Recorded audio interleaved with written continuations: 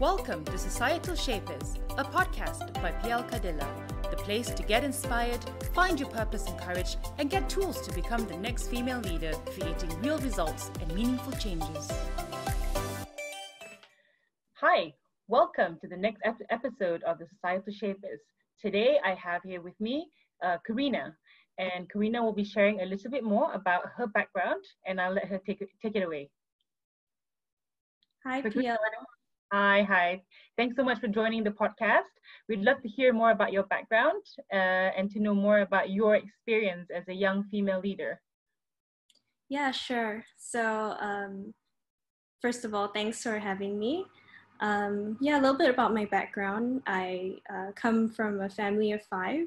I have 2 brothers and I'm the middle child of the family. I grew up all my life in Malaysia. And I left to America for college and university. And after university, I moved to Silicon Valley to work there for 2 years.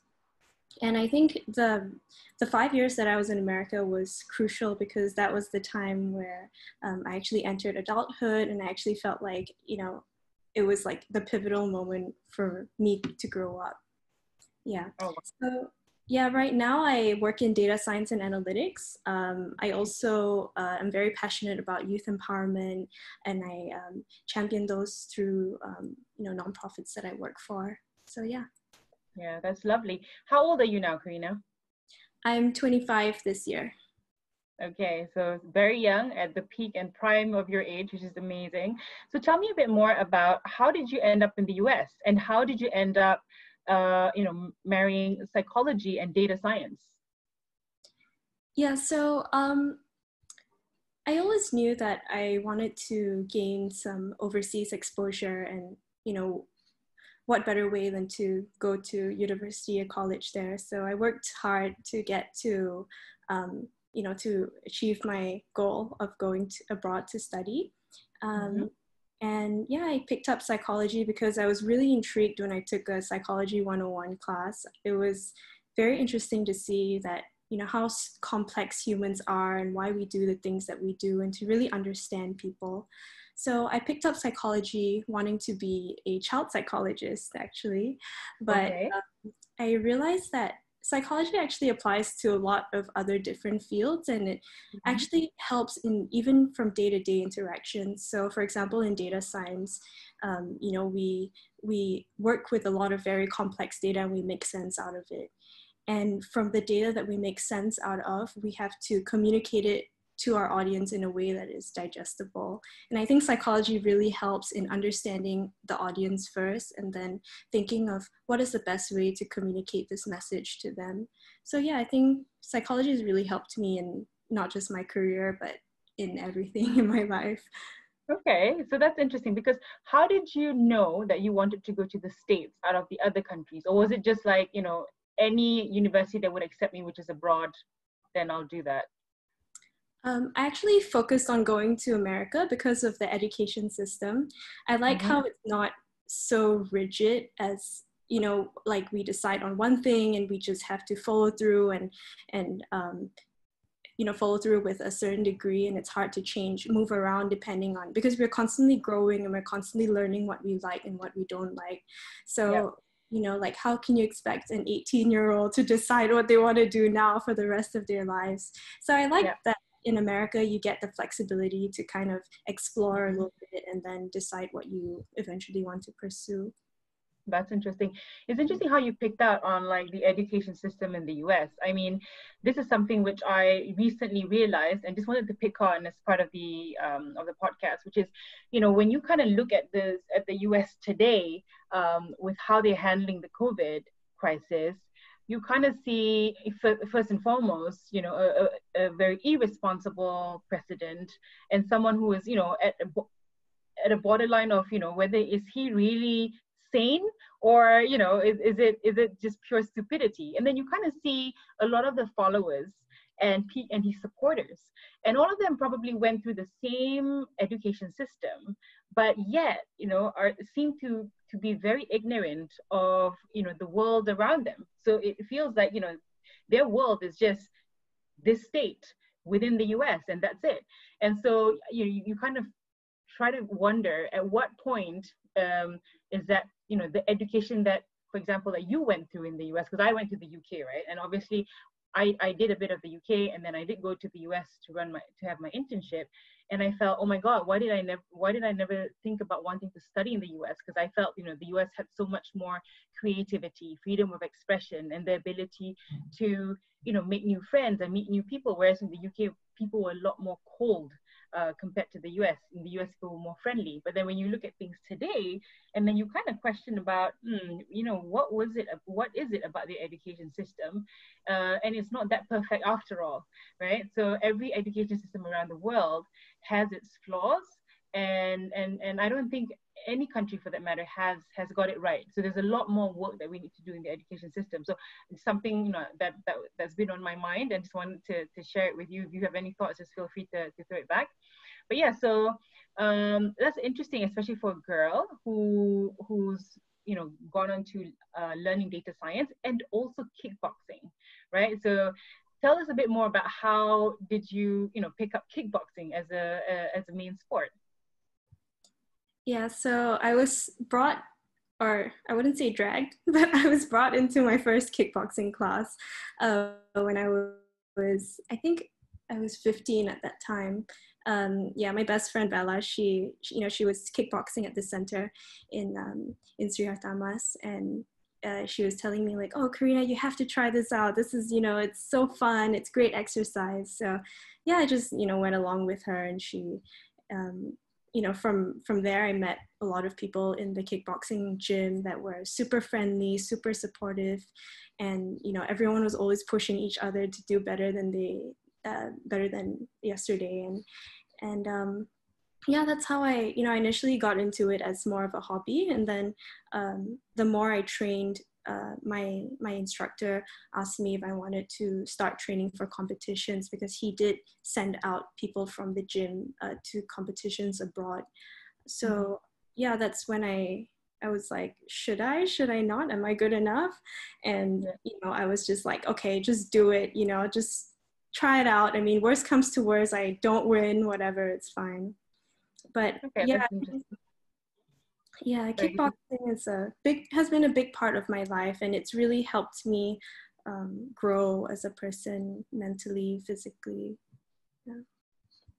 So that's interesting. So when you say kickboxing has really helped you grow, where was a part where you felt that you were probably in need of a little bit of guidance, and then through kickboxing that probably helped you find either the path, or it gave you some form of clarity, and it gave you the courage to pursue certain things?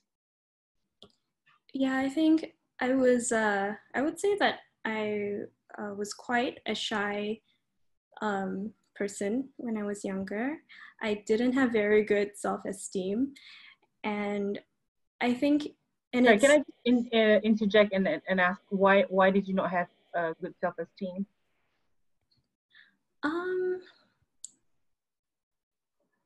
I think it's just, it probably, I guess, first there's nature and there's nurture, right? Like some of us are born having different personalities.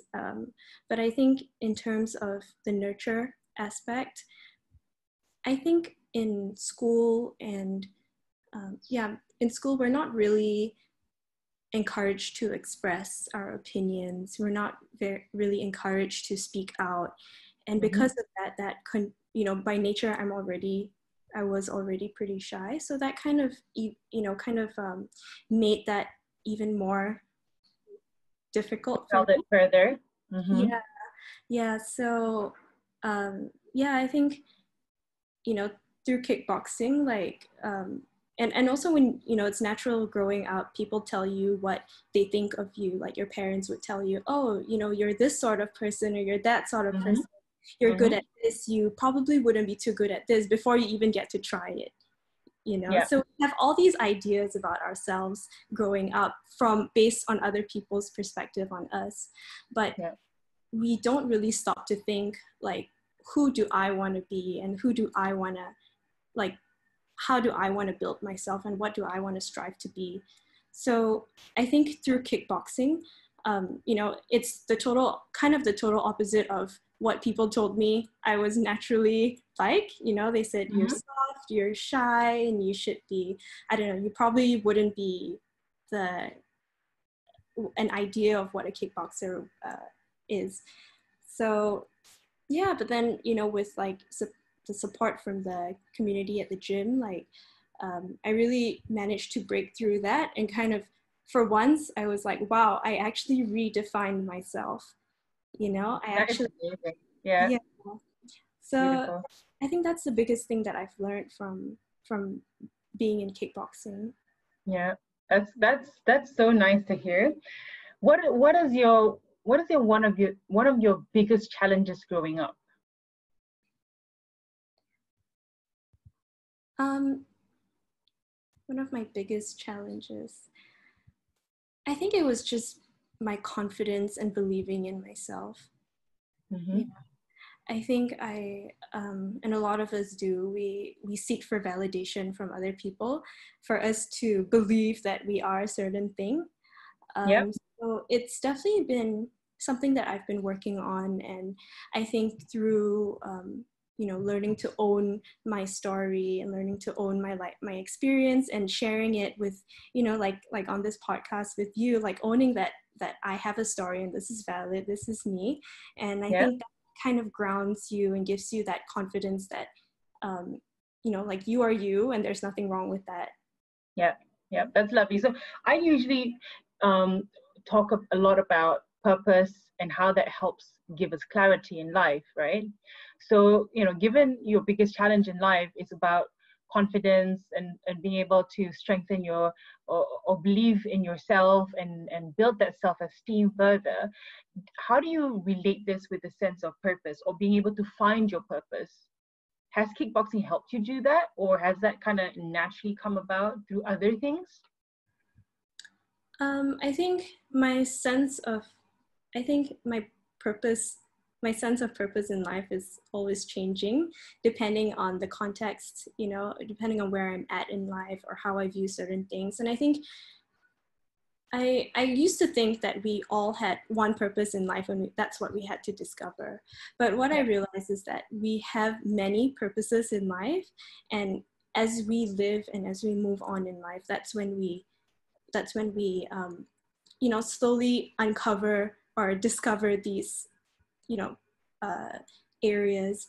So right now I would say that at this point of time, you know, I really want to champion like youth empowerment and making sure that young people are given the opportunity to speak out and given the opportunity to you know, to dream big and pursue their dreams.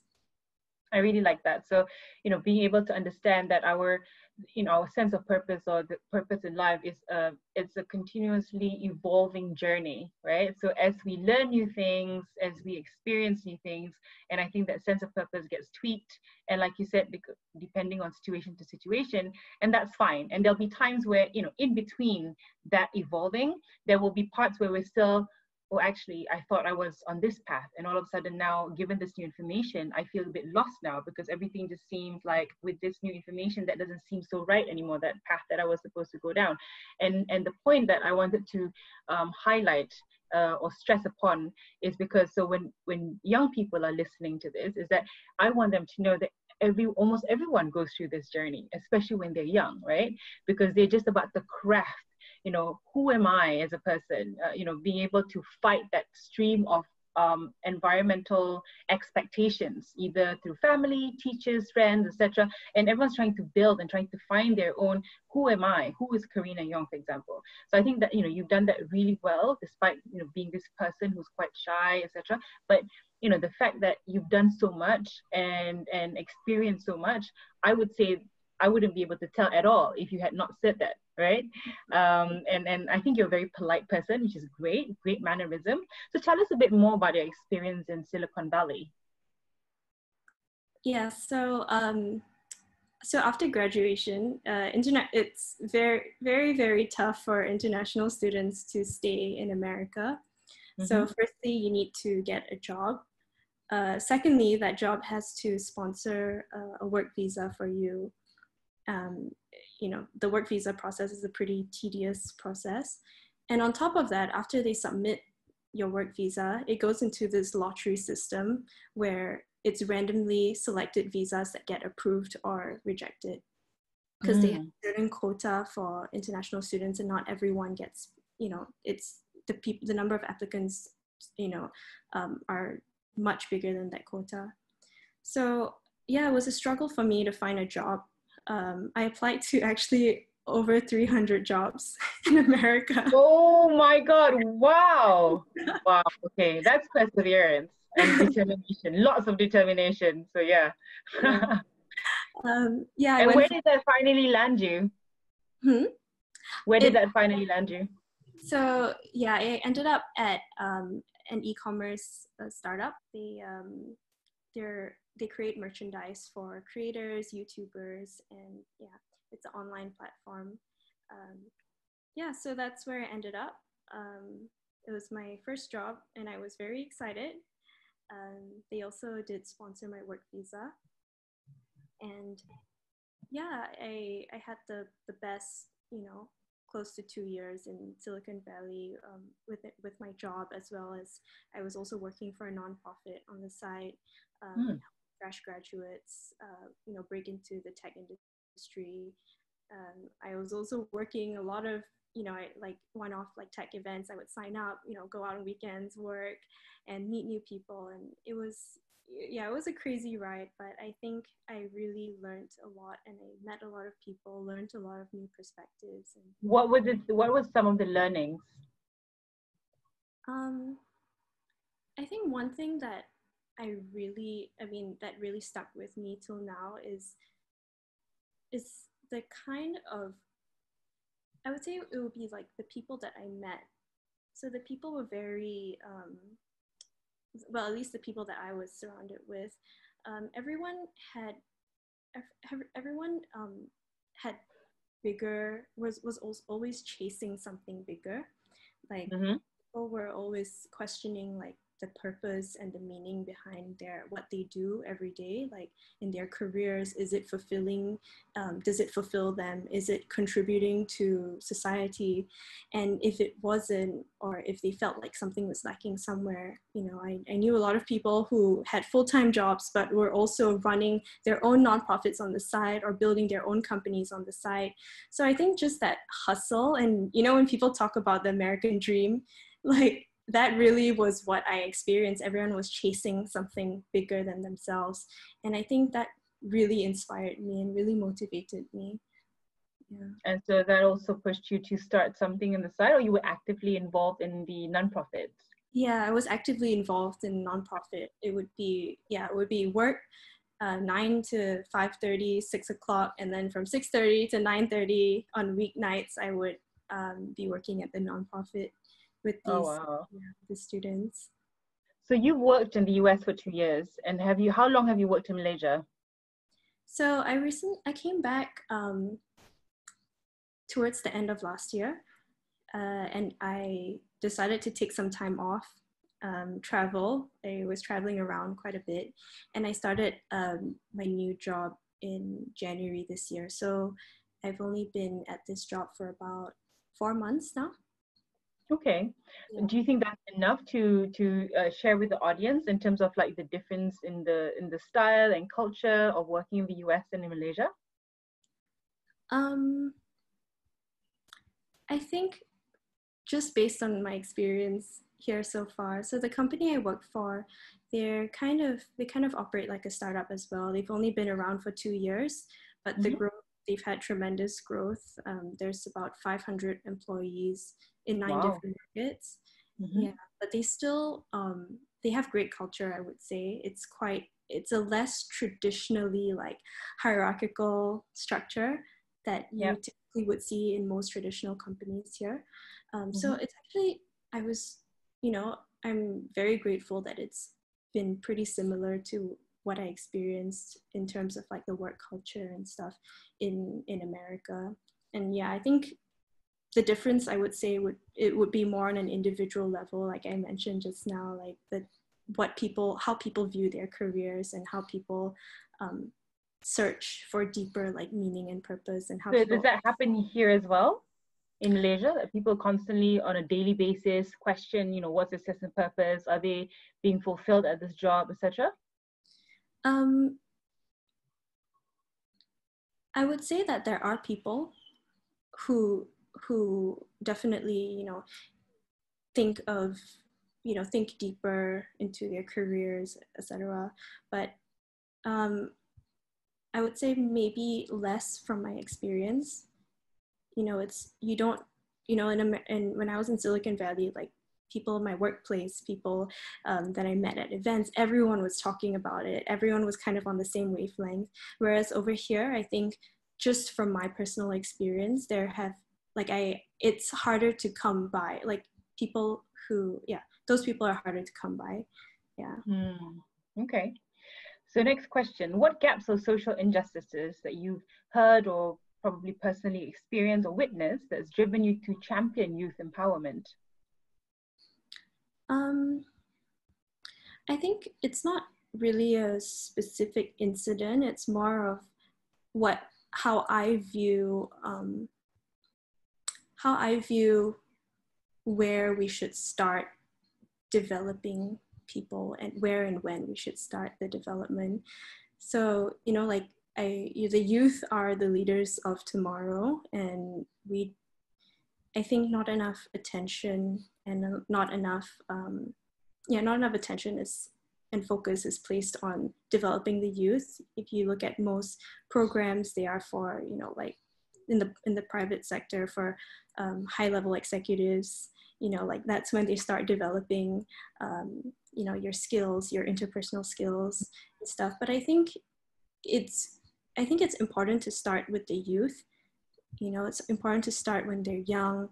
And I also see a lot of times people don't, how should I put it?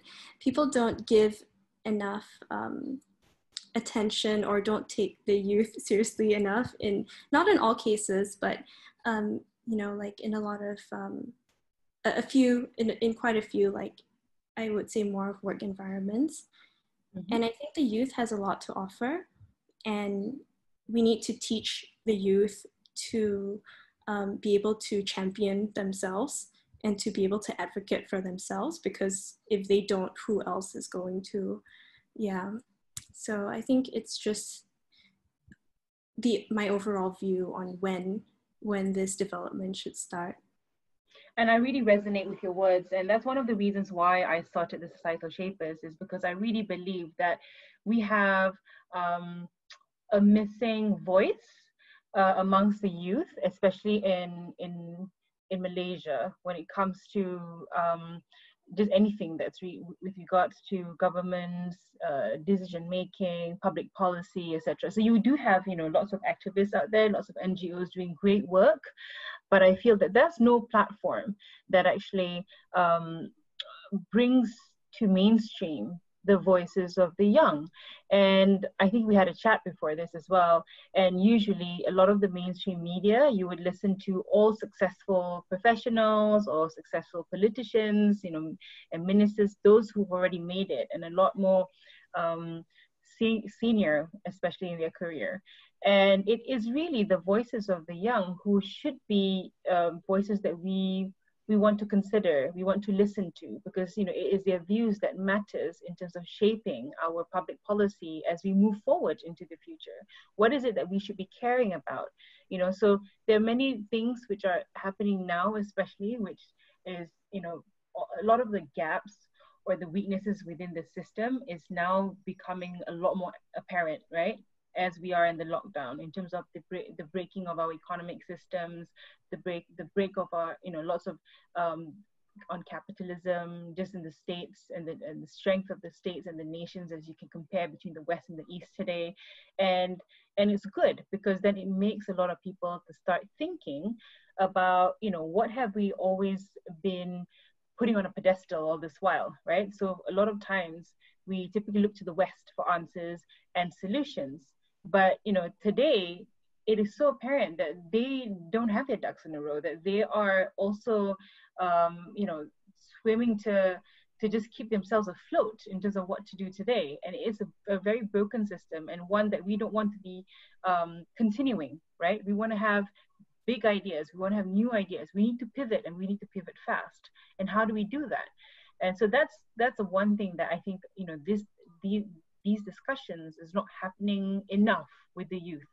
And it should be encouraged more, as you said, you know, with the youth empowerment. It is really to challenge their, you know, the youth narratives, to help and support them find that sense of purpose, right? To be able to push them in terms of the way how they think about things, or to help them remove filters, etc., right? So I think, you know, being able to speak to you, for example, has also given, so I am out of the youth bracket already, obviously.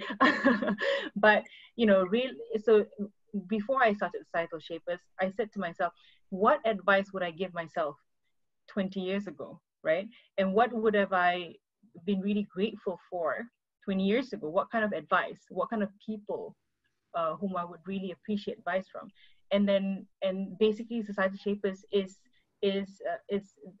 that's how it was born, right? So being able to tell the youth today things which, you know, along the way I felt, if only somebody had told me this earlier, I could have probably started something a lot earlier.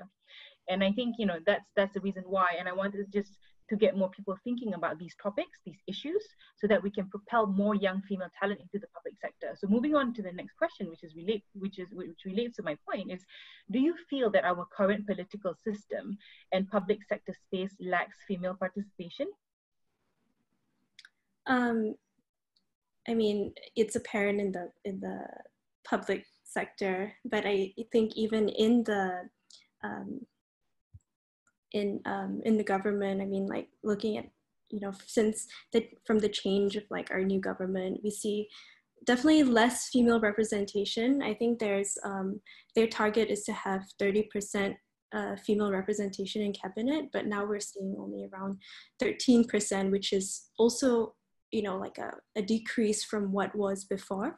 So yeah, definitely we need more female leaders. And I think it's, you know, having women in leadership roles is more than just like a moral or ethical imperative. I think having diversity, you know, in having diversity leads to bigger discussions, and it opens up the floor to, you know, to change traditional ways of thinking.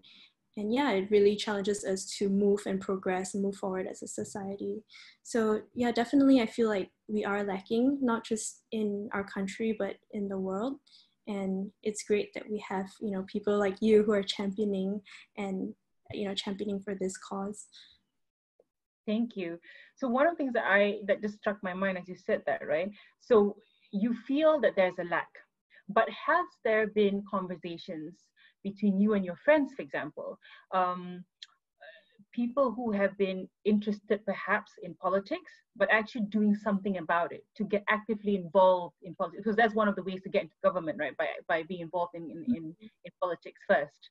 Yeah. And then you understand the system, etc. And, you know, does that happen?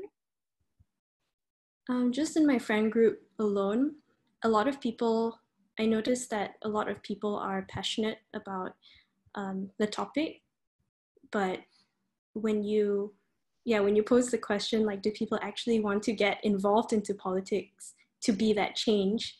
Many people would, or I haven't even asked that question to my friends, because most of us don't even think of that, you know?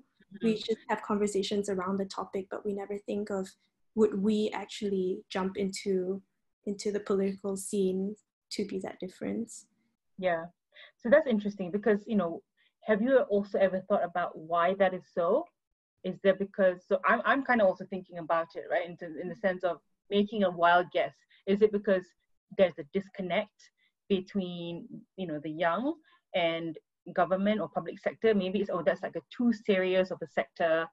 You know, it's easy if I just jumped into entrepreneurship.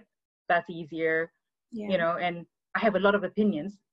But this is the problem, right? So one of the problems that I'm trying to solve also is that there will be a lot of people who will have a lot of different opinions, but I want to have a voice from opinions that matter, which means people who have the intellectual capacity, either from a technical perspective, and this should come from the young people, because you guys are the ones who are studying and, you know, coming up with all, understanding what are the latest things that's happening, right, in the world, from your case studies, maybe textbooks, or just things that you're learning at school, to also be able to share that and close that gap. But I feel that if there's this disconnect, what is that like for you? What is that? I guess it's just also, it's a very foreign, we tend to, even if we take risks, we tend to take, like, let's say if you want to start a company or go into entrepreneurship, if you have people around you that you have seen like representation in that area, then you feel more comfortable jumping into something. But I don't have or know any females who are heavily involved in politics, and anyone, I mean, I see them on TV or social media, I see a few people, but it's not within my circle or even someone that I resonate with. So it's a very scary area to go. It's very scary to go into something that you don't really know much about, or you don't really know how to get into. You know, what is the reason that, you know, we don't see enough young female participation? Is it because, you know, the pathway to being part of that is just a blur, or it's pretty much non-existent? And I know a lot of young people have they have very strong opinions, because you kind of see it on social media, right? Mm-hmm. So everyone has an opinion, everyone's sharing, everyone is thinking practically, everyone's using the common sense, and that's great. But for some reason, these voices don't turn into something more tangible, i.e., you know, we don't see more people joining the public sector or even the political arena, and we keep on seeing this recycling of politicians, especially in Malaysian politics. So how do we then help nurture or build a pathway or create a blueprint, or, you know, whatever that will then be that bridge, so that that space won't look as scary? Because, you know, to be honest, when I wanted to become an entrepreneur, that was actually, it was quite easy for me, because you just had to register a company. Nobody's going to stop you. Nobody's going to say anything, right? You know, you just need to find a product and then sell that product. You either make something or you become a reseller. That was not difficult either. But at the same time, because, you know, I experienced a lot of social injustices while growing up, and I felt that there were a lot of discrimination, especially towards women. But I felt completely helpless. Like I couldn't, like that system and me were just, you know, worlds apart, and there's just no way for me to be able to be in that circle. And I wonder, maybe that's still what a lot of youth today feel. And how do we close that gap? How do we make it less scary? How do we make it and how do we encourage more people to just try it out? And even if they were going to try out, what are they going to try out, right? So that's like unclear. I think that's what I'm trying to peel off slowly with, you know, more podcasts that's coming through. But thank you so much for sharing, Karyna. And I think, you know, we'll close off the session. I think lots of people have a lot to gain from you as well. You're such a soft-spoken person, and I love that about you. Very calm compared to me, right? I'm like all this energy. So in the last question, I'm gonna pack it together. So in terms of your personal aspiration, who do you draw inspiration from? Are there any specific particular role models within Malaysia or just outside of Malaysia? So this is going to be a few questions, right? Who do you see as a role model? What is maybe one book that you can recommend people to start reading that will help change their views, their worldview in one way or the other? And finally, you know, what are the areas that you or your peers would seek for further support and help from a personal development perspective? I think I'll start with the areas that me and my peers would like to seek support or wish we had support in. I think one thing that we don't talk about enough is dealing with, firstly, like in the mental health space, like dealing with like something as simple as dealing with difficult emotions.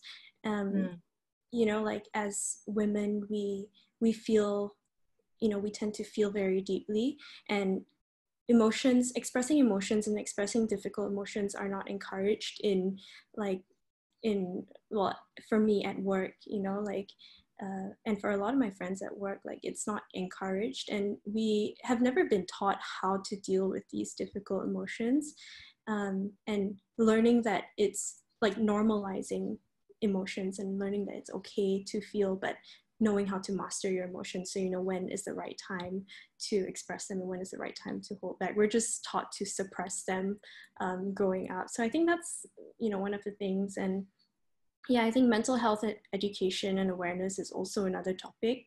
I think we don't get enough of that growing up in school. You know, we were never really taught, you know, we were never really taught and informed about our mental health. So I think, yeah, those are kind of areas that I wish we had more exposure to in school and even now. Yeah. Okay, And the other one was, who do I draw inspiration from? So I don't really have a specific role model. I kind of draw inspiration from different people around me as well as online, and you know, the people that I watch. And I who think are the kind of people that you watch? I watch a lot of Oprah. I think she has an incredible like depth of, you know, knowledge and incredible depth as a person, and she understands the world and she puts things into perspective in ways that I would have never even thought of. But I think I mainly draw a lot of inspiration, you know, from day to day, like people around me. You know, I think there's always something to learn from everyone. But I think I particularly really admire people who are, you know, who are kind, who are brave, who are confident, you know, in their own skin, but also people who are all that, but are also humble and they have humility, and they also, you know, are always looking out for ways to lift others up. Those are the people that I really inspire me. And I think I don't have to look as far as, you know, to a different country or someone who is a celebrity. I think there's so many people around me who do that. And yeah, I just pick up on those like inspiring moments every time I meet someone or speak to someone like that. Yeah. Yes, that's a very important point, Karyna. So I thank you so much for your honesty, sincerity, and ability to share all your experiences in the most raw and authentic manner. So to the listeners out there, I hope you've enjoyed this episode on the societal shapers, and hope that you will come and like the podcast, and yeah, get in touch with Karyna and myself. So all right, thank you so much, everybody. Bye, Karyna. Bye. Thank you so much for listening in. If you liked it, give it a thumbs up, subscribe, leave a comment, and share with your friends. Be sure to tune in to the next episode, and to find out how to be part of Societal Shapers, head to www.plkadilla.com and check out our coaching programs. Catch you soon!